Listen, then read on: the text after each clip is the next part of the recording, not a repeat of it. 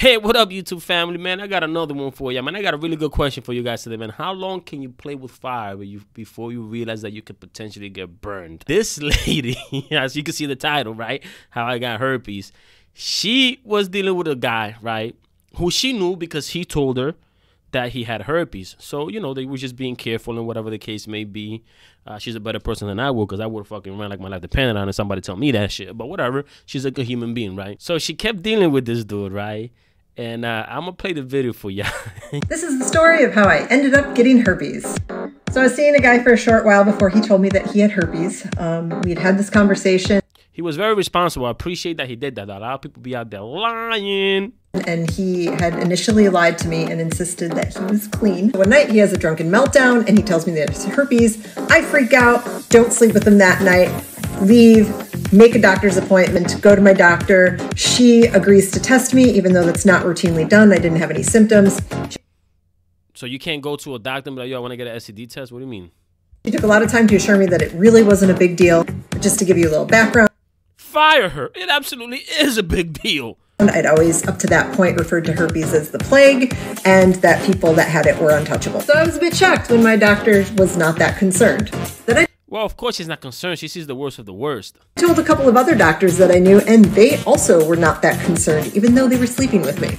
Oh, man, my girl get around. Man, even the doctors are sleeping with your girl?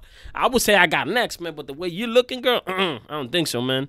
Well, my blood test result came back and it was negative, and then I felt kind of bad then. I kind of liked this guy, and I thought maybe I had judged him a little too harshly. And I don't think you're supposed to feel bad when you sleep with somebody and then they confess to you that you got herpes, and then it comes out and you go get tested and you don't got it. You're supposed to feel very good. You're supposed to feel relieved. Maybe I should give him more of a chance, especially after the meltdown that he had. I kind of felt terrible. We're together for 1.5 years, not always careful. You're gonna give him another chance? Girl, that's God giving you a chance. You've been sleeping with this dude who confessed on a drunken meltdown that he had herpes, that he had an STD that you cannot cure. It don't go away. It follow you today you die. You go get tested and your test negative? That's God giving you a second chance, girl. But let's see where this goes. I routinely get blood tested. They all come back negative. He has one outbreak during our 1.5 year relationship. And during that time, we just didn't sleep together. After 1.5 years, I break up with them. I get a blood test again, and it's negative. Woo! Yeah, girl. Oh, man, you're good. And there are times I wish the story ended there, but on the other hand, you wouldn't be getting these videos right now had I just never seen him again. But a couple months later, we appreciate your sacrifice. We're talking again, and he's really, really insistent. I'm just wanting to get together, just to talk one night. So I agree. And we end up doing a little bit more than talking. Oh, of course you do. 2 weeks later, I have what appears to look like a pimple that's not going away, so I get it tested. And sure enough, the swab comes back positive. I'm not gonna lie. Yo, I can't make this up. Yo, how many chances didn't she get to walk away from the situation, bro? She just kept coming back like, nah, man, I'm gonna get burned. Like, if that's what you wanted from the beginning, it wasn't that hard, girl. Like, you just had to sleep with him when he was flaring up. I'm not gonna lie, there's always gonna be a part of me that believes he chose that particular night because he wanted to infect me with the hopes of me staying with him after I got infected. That's messed up. That's messed up.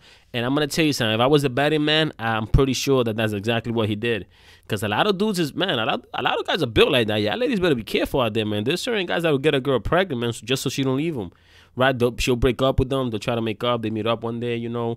They have sex. And the guy will literally, intentionally come inside the girl just to knock her ass up so she can't leave him. Which that never works. So it's crazy to me that people do that. Because that did work. And I stayed with him for months after that because I had still associated herpes with being an untouchable. And I really fear that a lot of people feel that way and stay in toxic relationships because they don't think they can never get love anywhere else. I'm here to tell you that's just not true.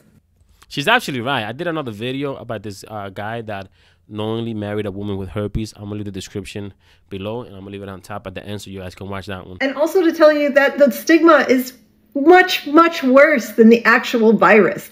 COVID is much worse than herpes, and I will die on that hill. Oh, hell no, man. I'd rather die of COVID. Now, you ain't going to come over here and tell me that, man. I'd rather get COVID 100 times before I get the herpes. If you don't agree with me, please show me the evidence.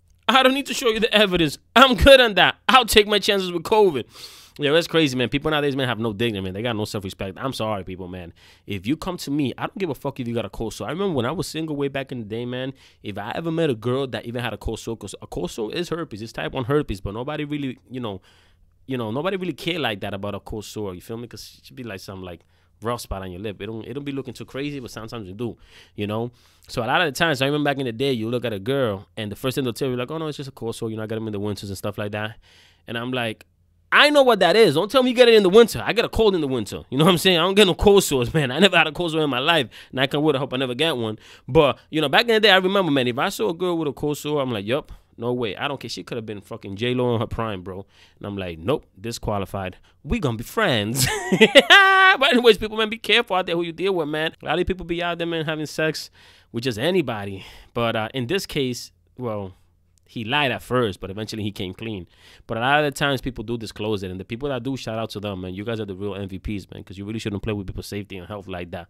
All right? But anyways, people, if you like the shit I'm talking about, make sure you comment, like, share, subscribe. See you next time. Peace.